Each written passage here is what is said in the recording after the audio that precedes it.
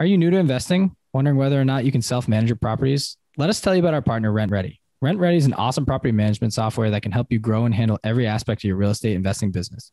Rent collection, tenant screening, maintenance, lease signing, listing. Honestly, RentRedi has everything.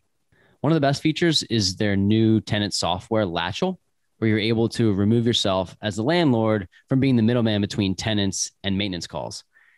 And it's also essentially a fraction of the cost of what you would pay for property management.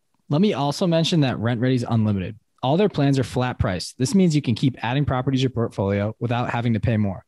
You can close on all the properties you want, and RentRedi's price stays the same. Best part about it is for you guys is they've given us an amazing deal to pass on to all Weekly Juice listeners. You can get 50% off any RentRedi plan at rentredi.com when you use our code JuicePod. That's rentredi.com, rentredi.com with code JuicePod, JUICEPOD, and you'll get 50% off any plan. If this is your first time here, welcome. During our shows, we interview successful entrepreneurs and investors to spread knowledge, advice, and actionable tactics to help others in the pursuit of financial freedom. We discuss successes, failures, systems, motivations, experiences, and key lessons learned along the way in the hopes that these stories help you along your journey. Tune in every Wednesday to get your weekly juice. If you've been here before and like what you've been hearing, please subscribe, share with friends, rate, and leave a review on Apple Podcasts. That goes an extremely long way for us. It's simple. Just click on your podcast app, type in our podcast name, The Weekly Juice, click on the reviews, and let us know what you think. The more ratings we get, the more eyes we'll get on our show, and in turn, we'll be able to provide you all with high-quality guests. You can also find us on Instagram at Weekly Juice Pod for daily content and personal finance tips to assist in your journey towards financial freedom.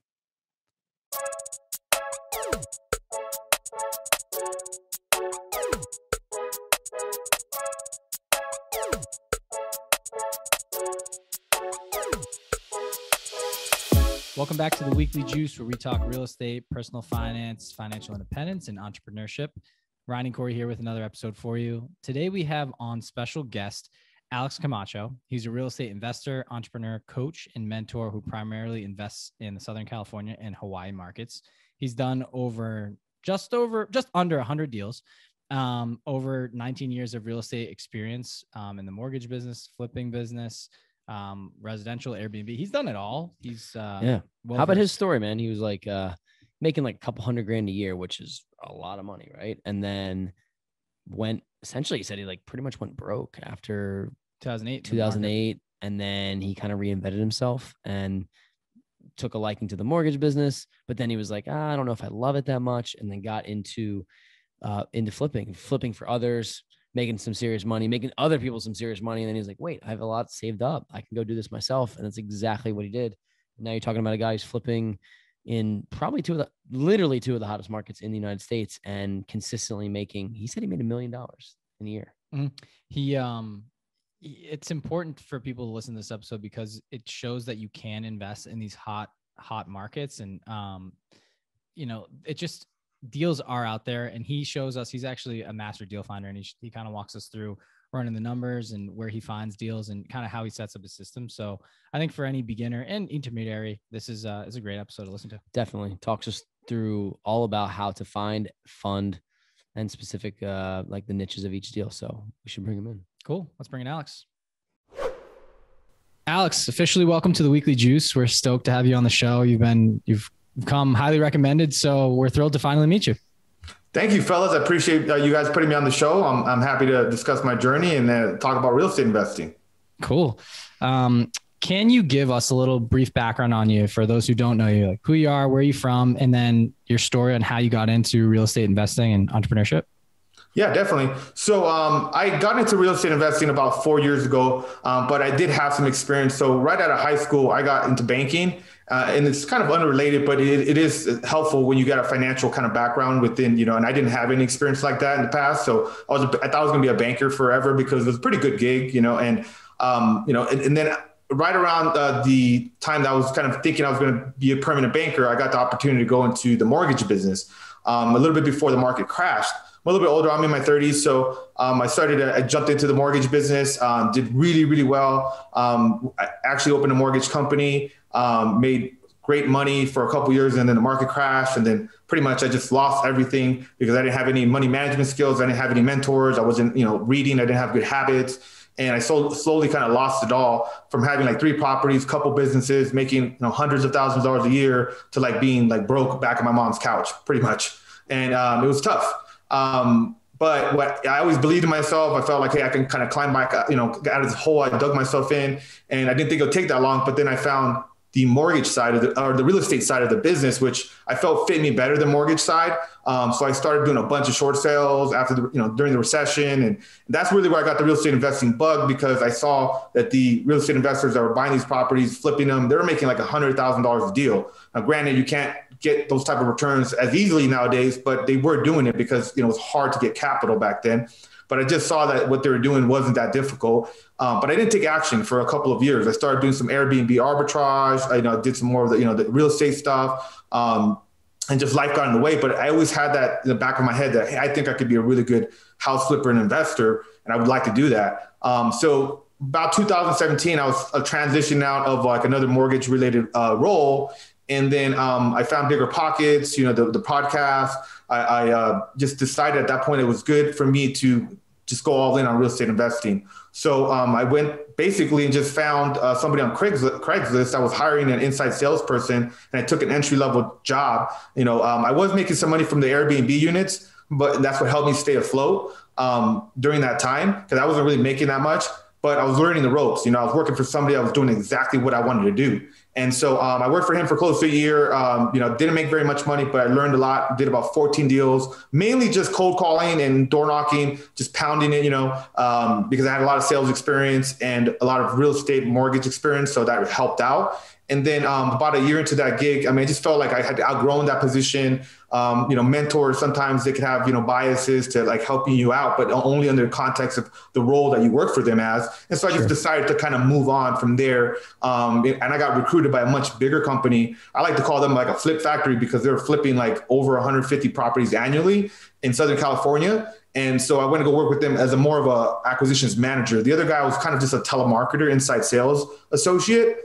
And then, so I went to go work for this other company, and I had a much more expanded role. I had more support, and that's when I really turned it on and worked, day and night, 7 days a week. I was just really hustling because I was glad to be in the game and, operating with a company at a high level. And then I did about 54 deals in that year and a half, along with about 14 with the other guy. So just in that first 2.5 years, I worked on like 65 investment deals. I learned a lot and saved, close to a couple $100,000. And then I just decided to go off and do it on my own. Close to about 2 years ago now, in August, September, it'll be 2 years. I went off on my own, started my own company. Now we've been doing about 2 deals a month. So worked on now close to 100 deals in these 4.5 years or so. And now we're working to build my portfolio and kind of just really start to get to that next level. Great. Thank you for sharing that, Alex. I'm curious what it is about real estate investing that you took a liking to that type of business. You went from a smaller company to a bigger company and then went out on your own. What was it about real estate investing that kind of lit the fire for you, so to speak?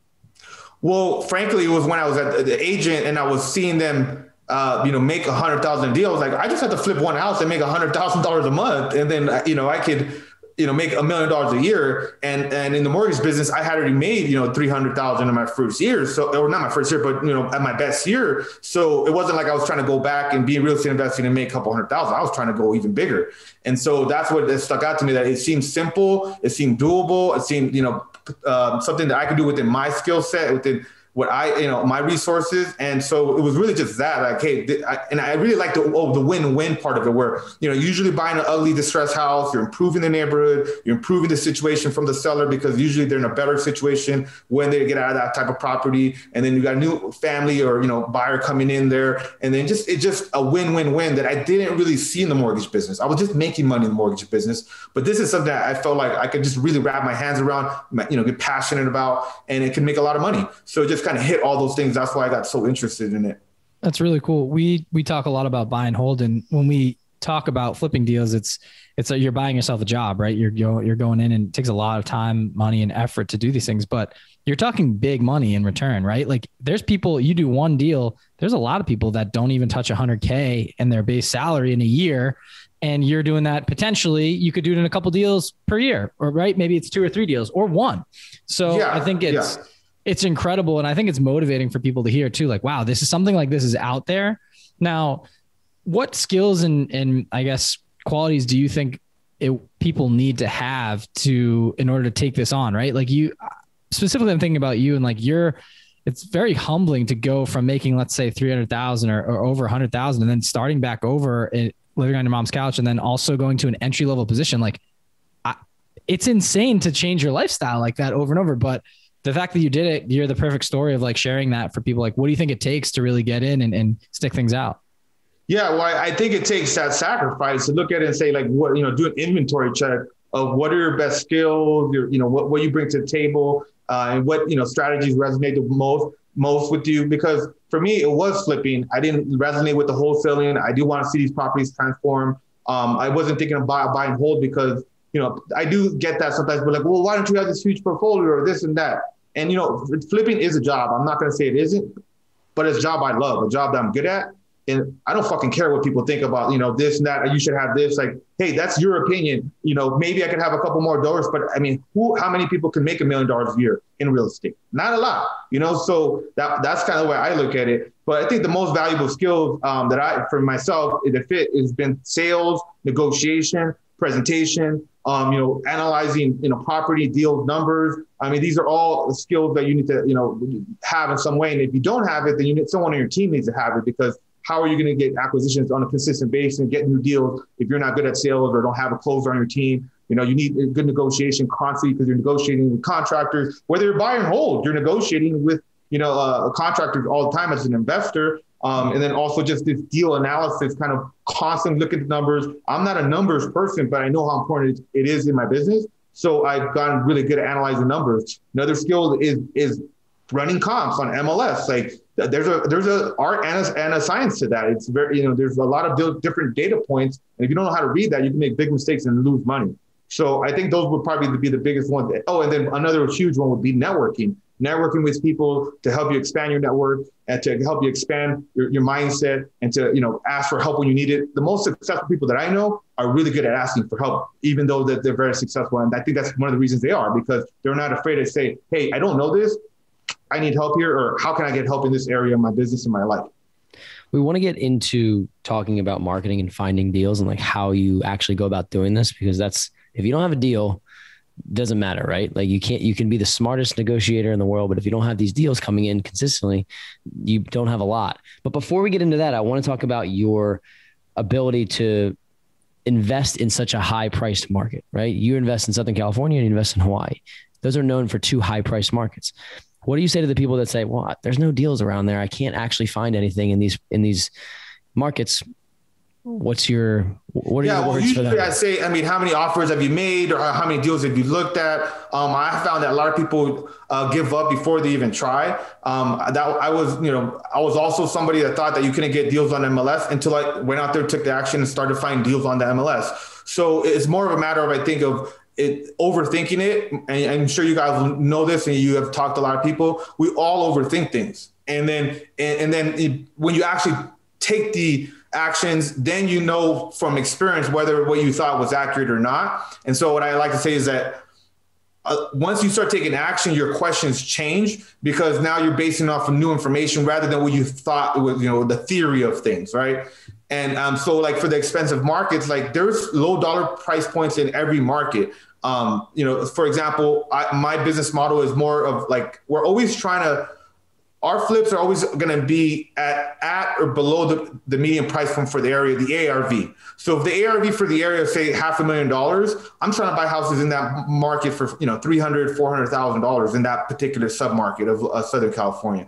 In the other part, it's like the median price point of the Antelope Valley, another area that we, do a lot of business in, is about $300,000, $350,000. And so we try to buy stuff at $250,000 in that range. So that way we're always at the median price point for that area. So yeah, I'll just say that, I bought a property last, a year and a half ago for $100,000, a house in LA County. Now it was in the desert part of LA County, but there was still an hour and 15-minute drive from downtown LA. So there is still properties at low price points, but people just give up too quickly. They don't take the action. And then they're just, drawing conclusions based off of theory, not off of, a real experience. Cool. Thanks. I think you touched on a lot, and there's a lot to unpack here, specifically with flips and finding deals and networking and just in general, right?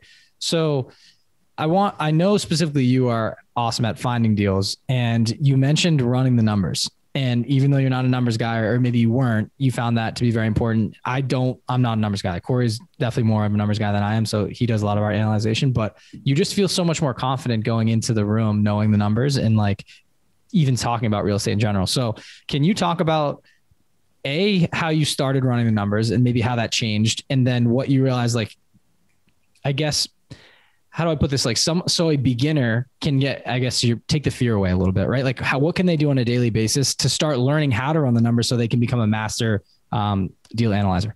Yeah, well, I mean, first, I think they need to have some type of calculator, whether that be the Bigger Pockets, calculator, their own calculator, somebody to get from another investor, so they could just run their numbers on scenarios day in and day out. I think when I ran the numbers, I analyzed on average about 1,000 properties a year.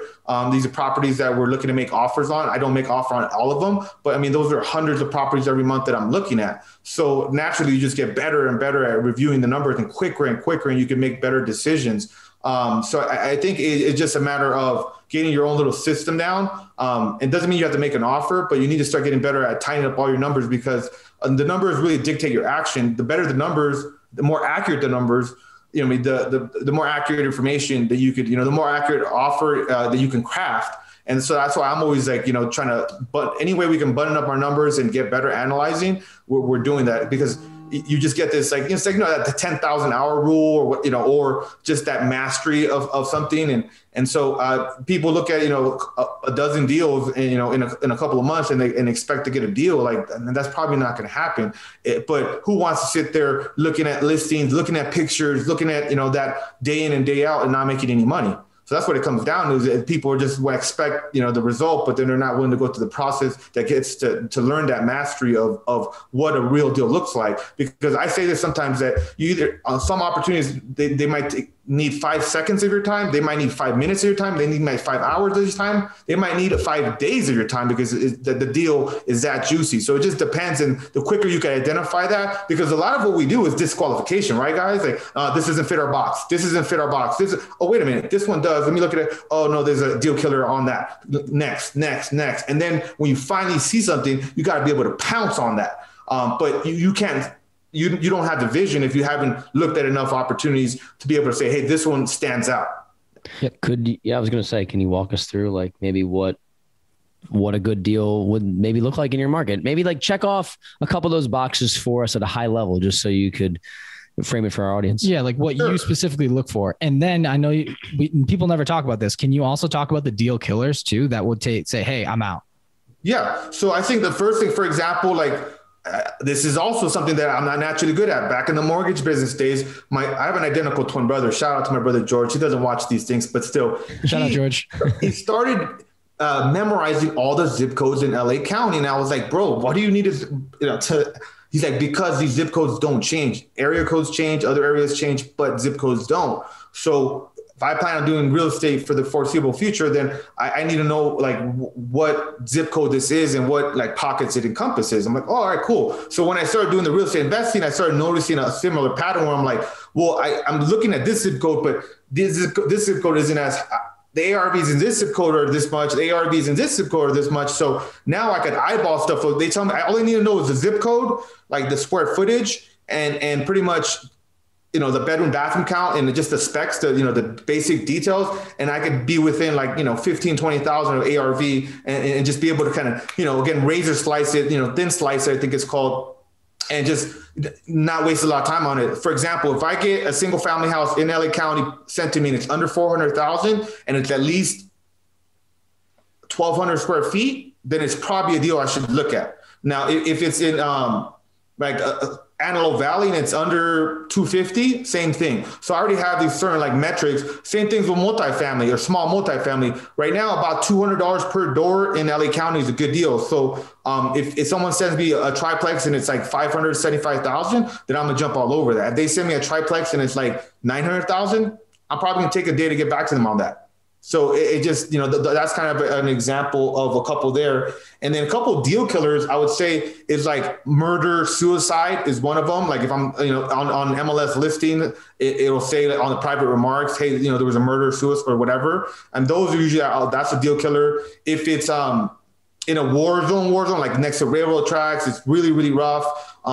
Sometimes we just, we don't want to deal with that with break-ins and all that. There's still rough, really rough parts of LA. So we just won't go there. And then there's like, for multifamily, there's, California is a very tenant friendly state. So if they're like, the kiss of death is kind of like when you have a tenant in there that has been in there more than, 5 years, is part of the protected classes like disabled or elderly or, a lot of minor children, and they're paying significantly under market rent. We just avoid those because those are the hardest people to relocate and or to work with because, they either you can't get them out or you got to give them like $40,000, $50,000, some huge amount. So those would just be, I guess, a couple of examples of stuff that just, deal killers. I knew it was landlord or tenant friendly, but that's crazy that's what it comes down to in those specific areas. But I wasn't thinking deal killers. You actually meant murder, suicide, like actual killers. Like I was expecting other things. That's pretty fun. Well, you mean just like just to talk about the area, right? Yeah, we'll buy though with natural causes because that scares less people away on the back end. And remember, we're flipping predominantly, so our end buyer pool, we're thinking about them. And if it's gonna reduce the end buyer pool by like 60-70% because of a murder suicide, then it's just really not worth it. So you mentioned that when you said these deals come to you or these deals are being sent to you or you find them certain ways. What's your strategy for finding these deals? Is it mailers? Is it cold calling? I mean, what's the way that you go about doing it, especially in a hot market in your market? Yeah, so that's a great question. That's $1 million question. A lot of people ask me that. I wish I had a better answer, but it mainly it's a mixed bag. And so, for example, our last couple of deals, it's like a wholesale. I got one from Instagram. I got one from, doing this weekly webinar that we do. And then the tribe members or at least that's what we call them, our tribe members. They're going out there taking action. And then they send me the deal to joint venture on. And then we did direct mail with Deal Machine Driving for Dollars in Hawaii. We got that deal there. So we test a lot of things. But the thing is we have our core strategies of like MLS, networking, and then also social media. I'm very, very active on social media. So those are kind of the freebies. And then we're doing direct mail. We're doing cold calling with a couple of VAs. And then we're also doing some text messaging. Haven't got any deals from text messaging or cold call lately, but we're still doing it because you just never know. We're going to start. And I'm a big fan of like internet leads. I got a lot of deals last year from that. Not that many this year, but we haven't been doing that many ads. So like Google PPC and those type of methods. So I think what it comes down to is I think you need to identify like the strategies, the acquisition strategies that best fit you. And then, get good at one or two of them and then start to add, other strategies, because if you got too many things going on at once, you're not good at it. But with me having so many, deals under my belt, I could train the team on the nuances of each acquisition strategy. And then we could just go lean to our strengths or our capacity, our bandwidth. That's kind of what, our kind of business model works right now. We're mainly working on those kind of free strategies with some marketing. And then we're just, doing our own kind of community. So then I'm like, one of my goals is to help create a lot of deal makers. I call them my deal makers. That's kind of my little catchphrase, because it was very difficult for me to get this information. I felt like a lot of my mentors didn't want me didn't want me to come up like I have. And so I feel like I wrestle this information out of people's hands and I'm trying to like give it away to people, the ones that are going to take action. And those ones usually come back, right? And then we work on deals together. So, so it's really kind of a hybrid, but that's on a high level. That's kind of how we're getting deals, a mixed bag. Awesome. I have a couple for you, but specifically we always talk about buy and hold, and a lot of people are comfortable with running the numbers and analyzing deals on that side. Can you just dumb it down for us and like a very elementary walking us through analyzing deals on the flipping side? Like I hear ARV, after repair value, right? But like, what would someone look for? Say they did get a deal thrown their way in a DM or something like that and say, hey, you should check this out. Like, what would they even look for to say, hey, would this potentially be a good deal for me to move forward? Yeah. So the main numbers you're looking for when it comes to, in flipping, buy and hold, a BRRRR is really just a flip that you just refinance. So, you got to get a good deal, whether it's a BRRRR or whether it's a flip.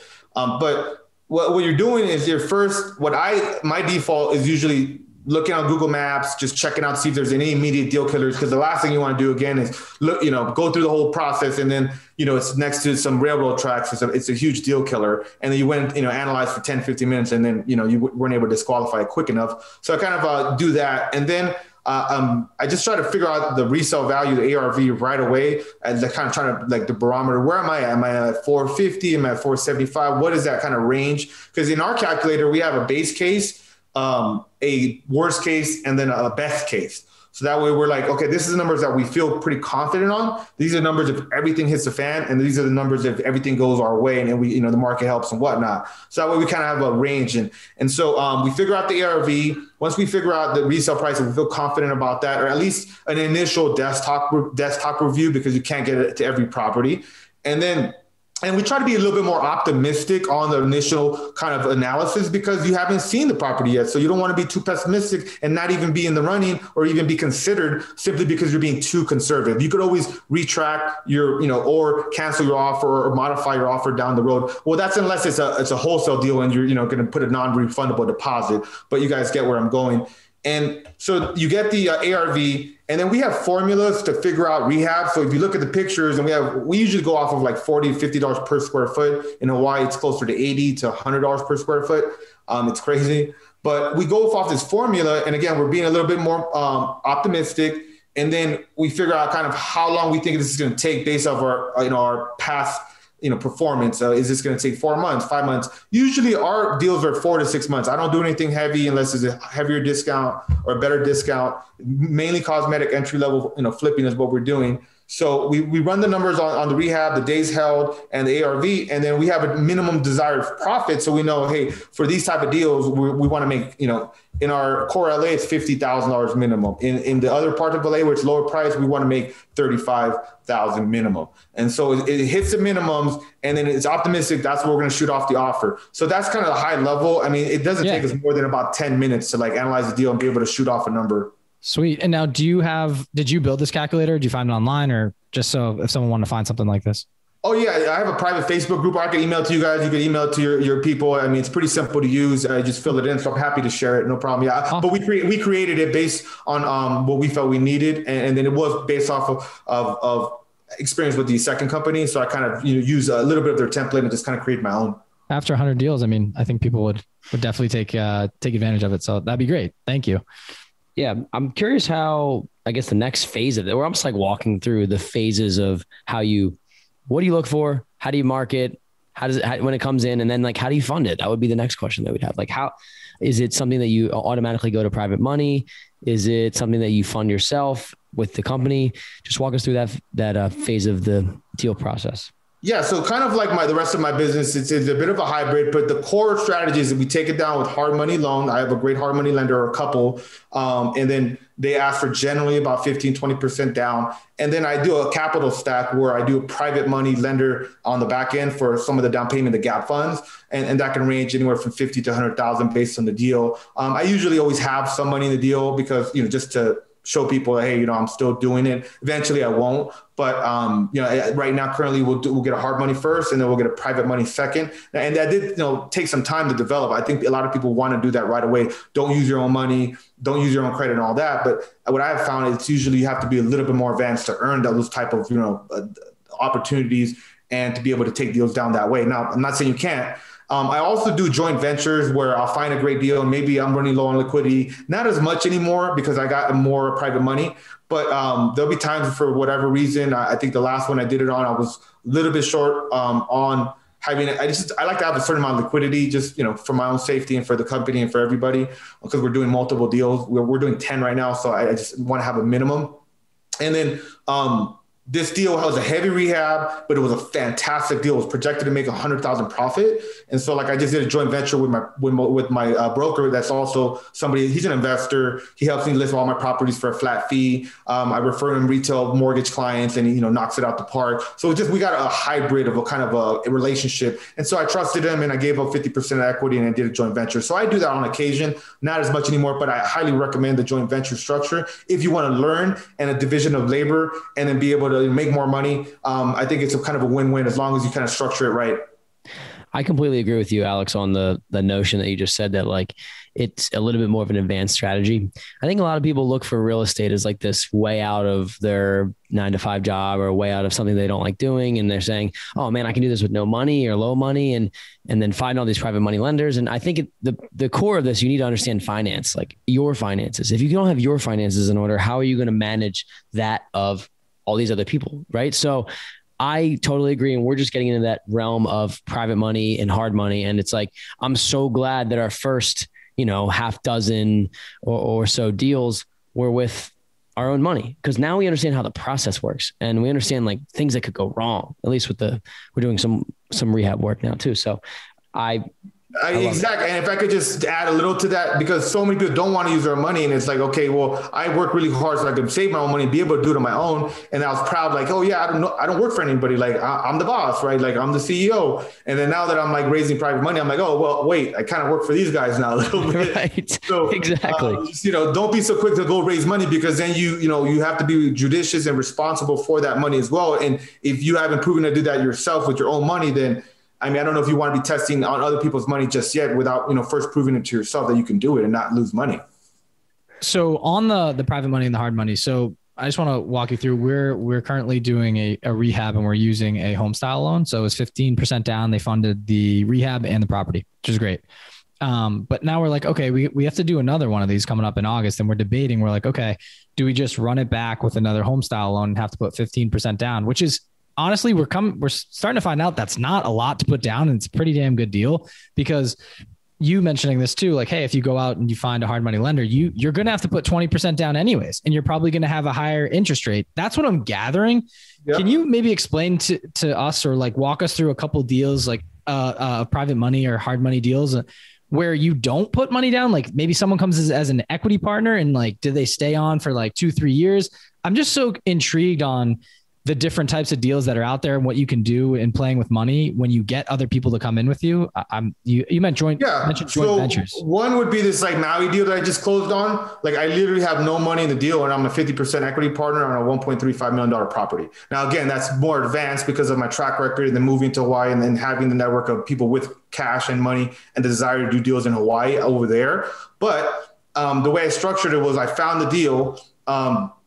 Once I found a deal, I tied it up and I locked it up and put it in escrow. I had to put $20,000 deposit to lock this deal up. I had 10-day inspection period. And then during that time, I just shot it out to my network. I tried to wholesale it. We locked it up at 1.35. I tried to wholesale it for 1.45 so we can make $100,000 wholesale fee. ARV is about 1.718 to like 2.223, just depending on what you do to it, because it's, it's a 3,300 square foot house with this amazing view in South Maui. Wow. So a lot of upside. Yeah. And then, so by sending out to my network, this one buyer kept on rising to the top and he actually flew out. And then, he wanted to do wanted to maybe buy it for himself as a primary residence. And then when he got there, he just saw it a little bit more as like an investment deal. And so in escrow, I negotiated because I knew that the seller was open to doing seller finance, but I didn't want that to kill the deal. So that's why I locked it up first. And then in escrow, I negotiated seller finance. Like I wanted, he had a $400,000, a hard money loan coming due. So we had to pay that off and give him 200. So 600 down. He was going to hold a note for 750. It negotiated at 6% on a 3-year balloon note. So then that way, he knew that we're going to probably end up flipping it and then we're inheriting tenants. So we had to relocate them. So it was kind of, again, a bit of a hybrid situation where we got this guy and my JV partner had a couple $1 million liquid too, since he was just retired. So he's just like, okay, well, I want to do the deal with you. We'll do, JV. 50-50, your boots on the ground. You're the one's going to do everything. And I'm just going to put up the money. And then hopefully we could do another deal in the future on Maui. And maybe you can find me something for me to live over there. Like, cool. So then it just ended up fitting because I negotiated a good deal. And then the buyer, it just fit the situation. And I wasn't able to get the wholesale I wanted, but then I was able to retain the property and retain 50% equity. So like I said, theoretically, when we closed, I got my $20,000 deposit back. So theoretically, I have no money in the deal. I'm a 50% equity partner. I have a joint venture notarized agreement with my equity partner saying like, hey, this is the roles and goals. This is our responsibilities, each one. And everything's pretty clear. That's it. I'm no money in the deal, but it's projected to make like $200,000 to $300,000. Wow. So you have the ability to do that deal because of your experience and putting up your own money and having skin in the game for so long and people trusting you that you don't need to have it in for this deal. So I really like that. I think that's kind of a future thing for people to look at, and not to say that you can't get into real estate investing without your own money, because you certainly can. If someone has done it, then some people can do it. But we always say, like, I just think it's good to have your own skin in the game first. Well, it teaches you the ropes, and you're super careful and a little bit more conservative when it's in your own cash. You know how much time it took you to get that cash, and you don't want to blow it and on your first deal, right? And then you're done. Your brain might switch off. You're not completely done, but if you do lose it all, you might not want to go back and do it again. So we always go, or we have in the beginning, like we're going back and forth, and we're trying to ease our way into the private money game, but it's seeming like we have this kind of like decent hybrid model right now where we can do another home style loan, where I don't really want to give up equity yet. If we can afford it right now, like, let's not give it up, because down the line, maybe we buy a 10 unit or an apartment complex. And that's at the time where, like, then you find the deal, right? You maybe do the 50-50 like you did, find a JV to jump in with you. And I mean, again, sometimes people don't really have to do that. And I mean, like with the other stuff, I try to avoid that now, but I think it's a good like strategy to get started. And if you find a great deal and you want to learn, I mean, it's a great way to get started. But then eventually, like you're saying, we are leaving a lot of money on the table. So it's better for you to raise the private money. Cool. What do you think I'm just curious about the future of I would say the markets in California and in Hawaii. They're so hot, so hot right now. And I don't mean to change the subject completely, but I think we were just off the top of my head, I was thinking, like, do you foresee this continuing to be a really hot market? You just seem like you've had enough experience in the game to like maybe get a feel for it. Nobody really knows, right? But like, what are your thoughts on, I'm hearing things in Maui, it's just like even hotter than SoCal. And like, that's from what I've heard, besides maybe Austin, Texas, like the hottest real estate market in just terms of prices. Yeah. So, I mean, for me, the way I look at it is we just keep a very close eye on, supply and demand, inventory. So we're checking inventory every single day. Another thing that we're doing is, you keep in mind, since our model revolves around like entry level stuff, we're in and out. I mean, it's unlikely that the market completely radically changes in like a matter of 4 to 6 months, because, we're keeping a close eye on things. And then I think you got to keep a close eye on interest rates, because interest rates have such a big impact on affordability and, people's, appetite to borrow money and to buy property and all that. So, so number one, we just keep a close eye on everything. I'm seeing the returns right now on my properties. Like we're getting a lot more than we're expecting on these properties, but that doesn't mean that we're being reckless when we're analyzing new deals either, because I just don't want to over leverage and then be in a situation where things change, like on a dime. Because, I was there in 2007. Things changed really fast within a matter of less than a year, like 6 to 8 months, things just hit the fan. So we can't rule that out completely either. And that's why, like, I don't really take on heavier rehabs unless it's a deeper discount. So, if we're going to get a 50, 60% of ARV, then we'll take down a heavier rehab. Now, everything else, we're going to probably still be around that 70%, 75% max if it's a super light rehab. Cool. Yeah. So you've done, let's just call it 100 deals, just about, over your investing career.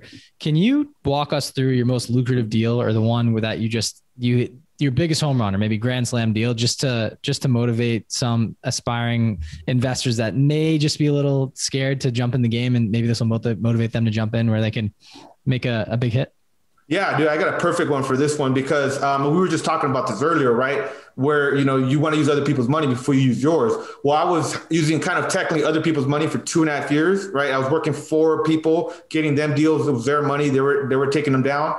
And then I saved enough money for me to do my own deals. So right as I ended up leaving that company, I had 2 deals kind of basically shoved in front of me, because I started doing marketing PPC and Google, and they were both amazing deals. So I went from like basically maybe having $20,000, $30,000, right? Ended up saving like a bunch of money during that time. And then I had like, I think close to 200. And then I literally had to shove like almost all that money back into the pot to take those other two deals down. And it was really, really scary, because I had worked almost 3 years to get that money. And then like now I had to like almost put all my chips in and have like 20, 30,000 again after doing all that. So we are literally thinking about the same thing that's going on right now. We just closed a couple of weeks ago, and we have another one lined up. And we're like, wow, we're We're going to be right back in the Just same gutted it, replenished Yeah. it, got to replenish that cycle, man. And that's why you get it. That's why we're like trying to find these private money lenders. Yeah, like, exactly. hey, And you think it's going to get easier, but I tell people it's not going to get easier. You just got to get better. I mean, it's just what it is, right? And then, so I ended up getting this deal.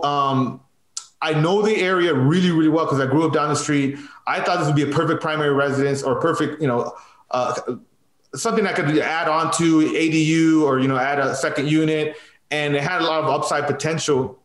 But the lady wanted like $45,000 more than what I wanted to pay her as a flip. I think the ARV was around 700. I had to pick up around 500. She wanted like 545. But then I had been toying with the idea of doing subject to, buying the property and then taking over the payments, because that way I don't have to get a hard money loan. That way I don't have to pay points. And so I pitched it to her and she said yes. And I didn't even know how to do it. I just had heard about it and I had pitched it to a couple of people. And so when she said yes, I just had my poker face. I'm like, all right, great. Well, I'll get the paperwork set up and then I'll be back tomorrow or the day after and we'll figure it out. And I get on the phone, I call my title reps. Like, yo, what is this? Yeah, like I got to figure this out. And then sure enough, I was able to do the deal. I took it down. She had a $2,000 mortgage payment because back when I had been in the short sale business, I'd done a lot of short sales. I had gotten good at getting on the phone with lenders, finding out the details of the loan, all that stuff. And so I did that. And I found out she had like a 3% fixed rate. She had one of those Obama mods. During the Obama administration, they gave away a bunch of like really good loan modifications. So I was like, hey, this is a great, subject to. She said yes, and she has great loan terms. So I basically negotiated with her, gave her the $46,000 she wanted in cash. She signed it over. We did the deal. I rehabbed the property and moved in as my primary residence. I lived in it for about 18 months, but I had low mortgage payments. So I did Airbnb on the 2 bedrooms in the front because it was like a 4-bedroom, 2-bath house with a detached garage. I converted the detached garage, which was already kind of a storage space, into a kick-ass office. I mean, this thing was like state-of-the-art. Nobody knew that was my office. All my social media, everybody thought I had a legit office, but it was in my house, in my garage. And then I pretty much rolled that out for a year and a half, rehabbed it, and then I sold it for tax-free, a profit of over $100,000. And I lived basically for free for like that, that year and a half. And then I built my business and then I sold the property and then cashed out. So like, I mean, it was a deal I would have passed on. And because I used this creative strategy and did all that, I was able to turn like what I say, a loser deal into a home run, basically being creative. Wow. I love that. And it just kind of goes to, I don't know the quote, and I'm bad with remembering exact quotes, but it's just say somebody famous. It might've been them. Yeah.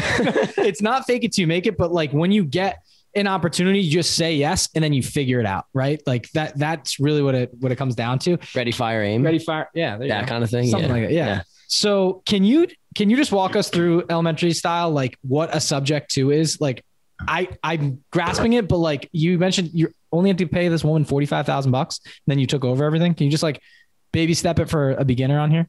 Us? Yeah. So one of the things about properties and doing deals like this that are creative is that what a subject to deal is when you take over the existing mortgage payment, but they still have the financial responsibility. And so they're signing over the title of the property. You're making the payments for them. And you have an agreement in place that you're going to do this for X amount of years, like 2 years, 3 years, 5 years. And you usually do this in scenarios where there's equity, but not a lot of equity or very little equity. And so it is, to me, what I consider is just another tool in your investor's tool belt that you need to have. And as you grow as an investor, this is something you should add, because there are those scenarios where people come up where, like for her, she wasn't behind, but she was about to go behind. She had equity, but not a ton. And the property was not a complete like tear down, but it did need some work. So it just kind of fit into that. And she had a very specific number she wanted. And then, we had a couple of meetings so that it's trust on both sides. Like you got to be able to trust this person not to, be a crazy person, because, you're kind of like still connected a little bit. They still have financial responsibility to the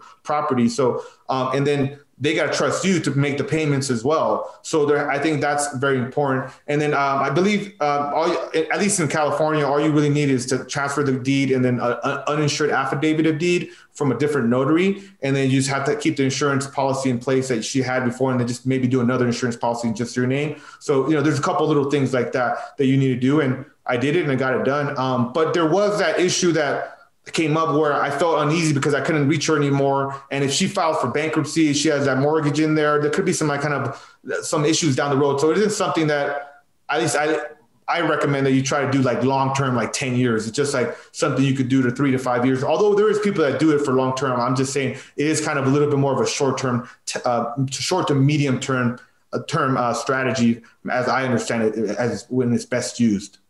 Alex, when you say financial responsibility, does that mean that I guess she's technically a tenant, right, of yours? Is she responsible? No, she was going to give me, it was going to be vacant, and she would close that escrow. She was going to give me the possession of the property. But I mean, like, she still, if I don't make those mortgage payments and she doesn't make them, her credit is going to get messed up. So she's still liable. There is this thing called a due on sale clause. People need to know about. It means that the minute the title of that property transfers to somebody else, then theoretically they could call the loan due. So then you have to, sell it or refinance or something. But that's something that it varies. I've never seen it done, and none of my title reps have ever seen it done, because as long as you're making the mortgage payment on time, then generally that's what they want to see. But it can happen. And I just talked to a lot of people, and no one I've ever talked to has actually had that happen to them, where they did a subject to deal and then the loan was called due by the lender. As long as you do it right, you should be okay generally. It's funny. We were just talking about that today because we're debating down the line, dropping our properties into our LLC. Right. And so the position comes up is like, well, they can call your loan due if you transfer the title over. Right. So everyone keeps warning us against it, but they've not one has an example of someone actually calling it due. Right. Cause if your financial house is in order and you keep making these payments, why would they want to call it due? I mean, aside from just because they can get the cash. Yeah. So, but then we also had the question is like, well, can't you just refinance out of it? So like, if they do call the loan due, can't you just jump to another? And that was always in the back of my mind, like, hey, worst case scenario, I'm gonna sell this property, I have equity, or I'm gonna refinance. But because it was such a low rate, I mean, rates weren't as low back then. This was almost 2 years ago when I did it, and then so it was just like a matter of like, this thing fits. But like I mentioned earlier, I think it's a little bit more short to medium term, and long term, I think it's a little bit harder. Cool. Last one for you before we get towards the end of the show is, I know you knew a bunch of flips, right? And you have a job, but you love it right now. We talked about before the show started that you're going to, slowly transition a little bit and pick up a couple more rentals. Do you have a set number of where you want your business to be, or like how many rentals, how much cash flow, I guess, you need passively to just kind of chill a little bit so you don't have to feel the weight of all these flips? Yeah, of course. So my goal is my passive income goal is $20,000 a month. I think I can get there somewhere in the next 18 months to 24 months. So, this year is really about transitioning to like buying a lot more passive, because I've worked at this point. I'm using my money now. People trust me enough to use their money, and I have a system, I have a team. So now, because my desire was always to build a company, a real estate investing company. And that way, like all my, team, people that work with me have opportunities. And it's not just all about me, because I could easily just go and just flip a couple houses a year, make good money, travel around, right, and not really have to do much more. But I want to grow. I want to make an impact. So this year is really about, I want to buy an apartment building this year, like a 10 unit at least, in Southern California. And then that will help me offset some of my, my income with the flipping, and then start to, bring in more passive income. So every year after, this year is really just going to be like more passive, get to that 20 mark. And then we'll go from there. There's people out there that want to be billionaires and 100 millionaires. I just want to, have enough passive income to eventually not have to ever work again and just do this game for the love, Yeah. And do what you want when you want. Right. Yep. That's our whole goal too. You mentioned a lot throughout the show, team members and building a team in this ecosystem, right, that you're putting together, which I absolutely love. And I don't want to go too in depth on this, but can you just talk about, for our beginners here, like who maybe the 5 most important members of your team are, and like how you can build a team? People get so scared when they're like, oh, I actually have to go talk to someone. And what do you mean build a team? Like, I can't just do this thing on my own. What would you tell them? Well, I think first of all, you need to be a good follower to then be a good leader. So as you've seen, I went and followed those people. It was hard because I was making them a lot of money. The first guy I worked for, I estimated made him $750,000 in 11 months. The other person I estimated, the other company I worked for, I made approximately 1.2 to 1.4 million for them in 18 months. So you got to be able to get, to to be a good follower than to be a good leader. So I think there's that. And then there's also like this fact that people want to be in the game, but you got to have a high standard because this is a difficult business. So I think you got to be an A player to attract A players. Last year or a year and a half ago, when I first started my company, I was just accepting kind of, okay people, just people that, wanted to work with me, but they weren't A players. And so we didn't get A player results, right? We weren't getting the wins that a championship level team was getting. So then you really got to be an A player and attract the right people to you. And so I have a high standard. I want people that have the desire, that have the work ethic, that have good communication, that have good, strong moral compass. So I think it's first, be that team member that you want to attract is number one. And then after that is social media has helped me attract a lot of valuable team members to me, because my top team member right now, I would say, is Will. He's my acquisitions director / COO integrator. And he came to me and was kind of a mentee, but he was a rock star. And he kept coming back with just better and better questions. And then when I got the opportunity to move to Hawaii, I basically would say, hey, I need you to replace me in LA. What do you feel about that? We'll review your contract every year. I know you're an A player. If you want to stay forever, if you want to stay longer, we'll talk about that. If you want to move off on your own, then we could talk about that too. Because, I left another company. I would have stayed longer if they would have, done some things. So I want to have those conversations with my people that I didn't get when I was working for other mentors.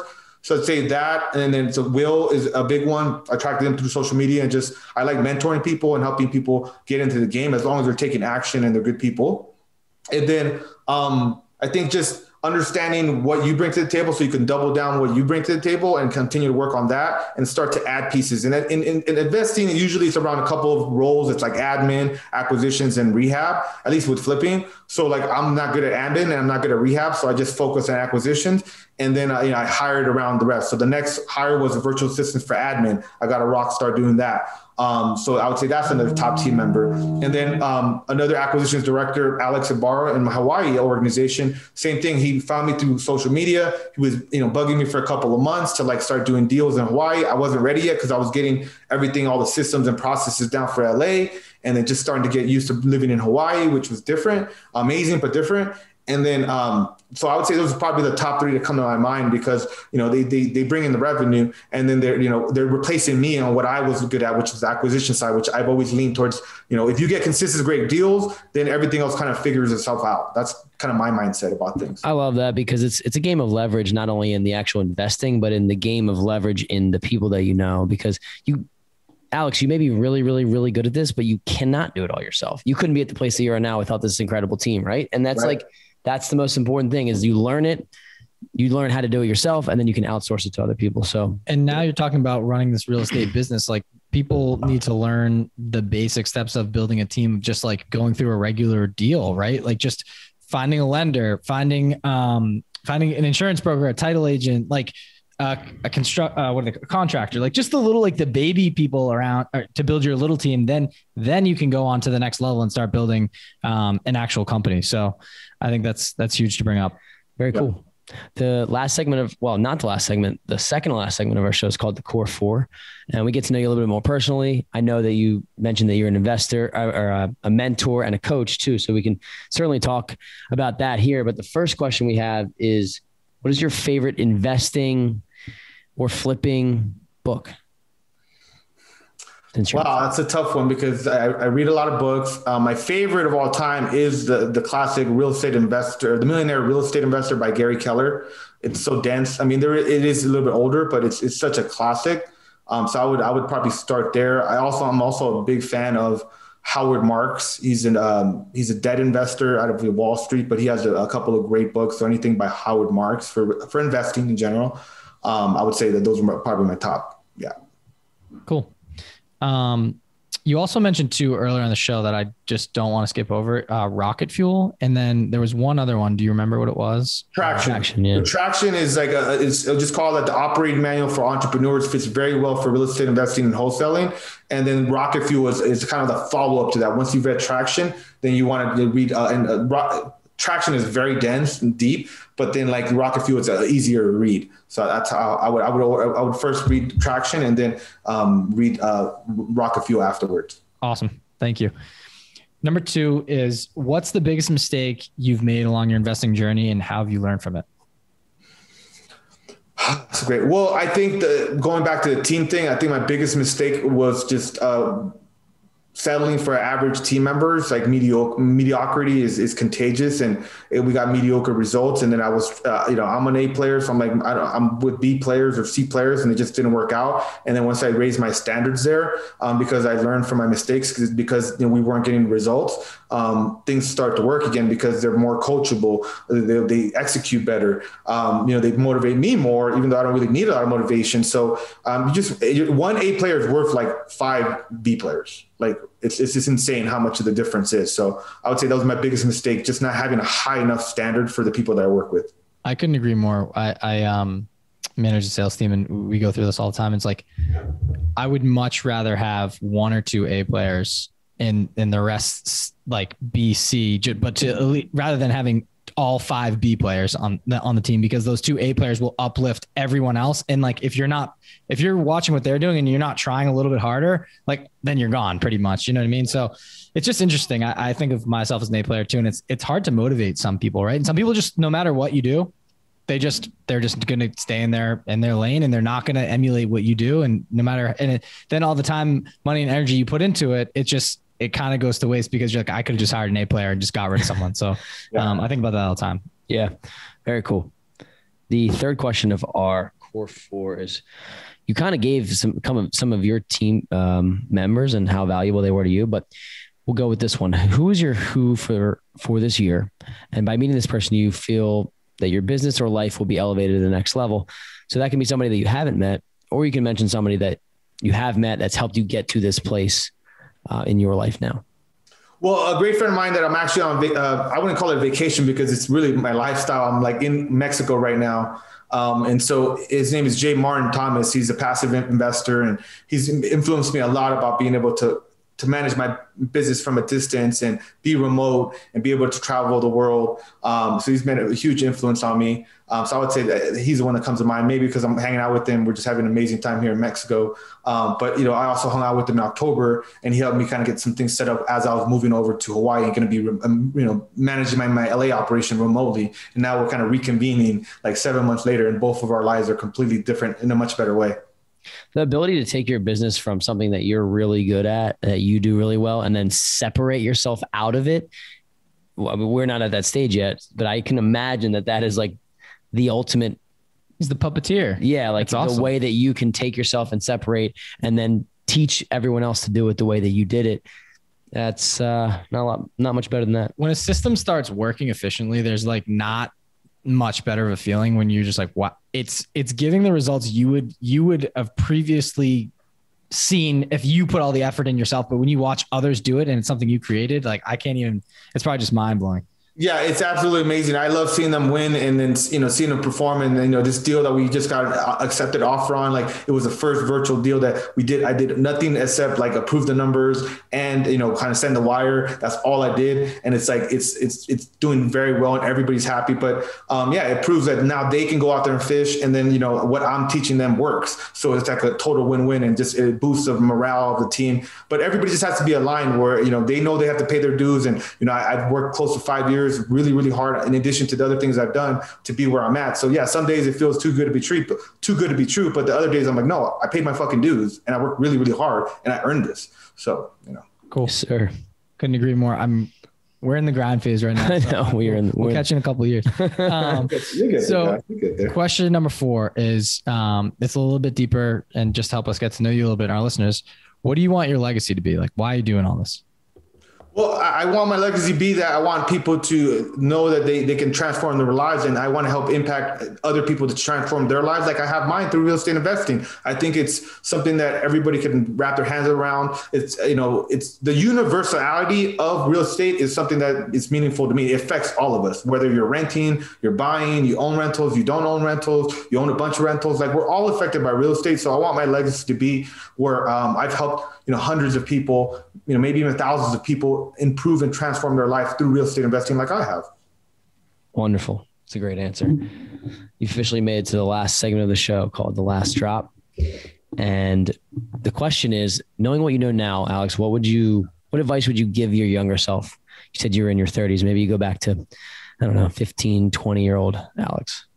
I would have started a lot sooner in real estate investing. Everyone says that. Yeah, but I just would have started sooner. I think I would have been, happier. I've been a lot more wealthy. And I just think that you got to pay attention to your passions. You got to pay attention to things that fire you up. And, real estate always fired me up. So I think I procrastinated from like 2014 to 2017. And I could have just went all in back then and it would have been good, but it is what it is. I just think, if I would recommend, I would have talked to my younger self like, hey man, you're really passionate about real estate. You should just find a way to, work in real estate full time. And I would eventually find my way to the investing side of real estate because it just fired me up way more than mortgage business, but I kind of ignored it for a couple of years. And those years could have, kind of helped me ramp up, and whatnot. So I think people need to pay attention to their, that calling, that fire in them that they know they're really passionate about. And then, they can figure out the rest, but they got to work on, that because you can build off of that a lot more than just, I'm making money. It only goes so far when you're making money doing something. You got to have some type of liking, and passion is overused, but just some type of inclination, something where like, hey, this is something that I'm very interested in, and then you can build off of that. Yeah, we both have a lot to say about that. That's like the whole reason we started the show. It's like kind of takes us back a little. So we lived together for right after college, and I just remember our days coming home from our jobs, and we're just like, you just had a day, right? And you're just sitting there, and you're working for someone else, you're helping them out with their dreams, but you also are like trying to figure it out. Like not everyone knows, we were early 20s then too, so we had no clue what we were doing. Yeah, you're like, oh, I just want to buy this car, and then you're like, oh, this guy owns the house that I live in. He's renting to me. He's kind of a loser. Like honestly, I'm like, it just seems like he didn't have it all together. I'm like, I think I could do this if I wanted to. And so we started cracking heads on it and we're like, yeah, well, one day we'll start doing this. And then I started at the same time, researching financial independence. I'm like, wow, I should probably get a Roth IRA. And I was like, all right, I'll sign up for the 401k at my job. And I talked about this in a previous episode, but then like 5 years later or 4 years later, whatever it was, like I still hadn't started it. And I like knew I just wasted those 4 years of compounding investing. And then he and I we could have found the money for the down payment on a house sooner. Like, you know what I mean? You always go back to the time you're like, dude, it was hard. It seemed hard, but until you do it. And then it's like, once you get, it's more so just the fear, I think. Right. And then once you get over and you do, you're like, that really wasn't that bad. What we were saying earlier, we were overthinking things, and like you guys could have started sooner. I could have started sooner. That's why I'm big on pushing people to take action, because you got to just get started. And then once you do, you're going to figure it out. Like I did with that one deal that I didn't know what the hell I was doing. And then I figured it out. I didn't think you can get deals in MLS. And then I figured out and started getting deals in MLS. So you just that's why we push people to, go take action, because then you'll know whether you're capable of doing this or not. Otherwise you're going to be, years are going to pass by. I totally agree. And you just said it earlier in the episode that your questions start to change and your fears start to change. And like the things that scared me even 6 months ago don't scare me anymore. It's like, wow, once this action starts, it's really like this big snowball. So you got to move up your timeline, I think, because humans are so good at adapting and stretching and like figuring it out. Like think about when you're back in school and you had a test in a week, you're like, all right, no worries. I'll study maybe 3 days before. And then you get to the last day. This is at least me. You get to the last day. I'm like, oh shit, I have my test tomorrow. And you cram it all in and you still ace that shit. And you're like, dude, I could have done this. Like this applies to everything in my entire life. It's like, just if I give myself a deadline of tomorrow or 2 days from down the line, I can get something done that is going to take me 6 months to get done because I'm giving myself 6 months. I think about that all the time, is like, we really need to take action, but really put it on paper and just say, no, I'm going to get it done in a week. This will be done. Like where we're talking about rolling out coaching and courses and things, is like, all right, yeah, like we have XYZ coming up. We get this rehab. Let's push that. We'll start it in August. No. Dude, we could literally have this thing rolled out next week if we forced it. So yeah. Very cool. I don't know. I just kind of, I had to say it out loud for me to actually do it. That was perfect. So now we have this recorded, so we have to go back and actually do it. But hey man, we really appreciate your time. Thank you so much for coming on the show. I know you're on vacation, so we want you to enjoy that vacation, but we had a blast. So thanks again. Yeah, man, I had a blast. You guys are great interviewers. I'm sure you guys are going to knock out the park. And I mean, anything I can do for you guys in SoCal or Hawaii, let me know. Thank you. Get after it. I truly appreciate it. I didn't dive into it on the show, but I've been to Kauai. I do have to make a trip to the other islands, so I will definitely be hitting you up. Come check me out Maui, bro. I got you. I appreciate you. I definitely will. I'll bring this guy on if he's good. But for people that enjoyed the show and they want to get to know you a little bit more, I know you do have an episode on BiggerPockets as well, so we'll plug that. Can you just let people know where to find you and how they can network with you? Yeah. So the easiest way to find me is on Instagram. I'm very active there. So it's Alex Camacho TV. That's ALEXCAMACHO TV. And just send me a DM there, and then we'll get back to you. And if you have any questions, I'm happy to help new investors or seasoned investors or local investors to my markets any way I can. Thank you so much. Perfect. It's been a pleasure.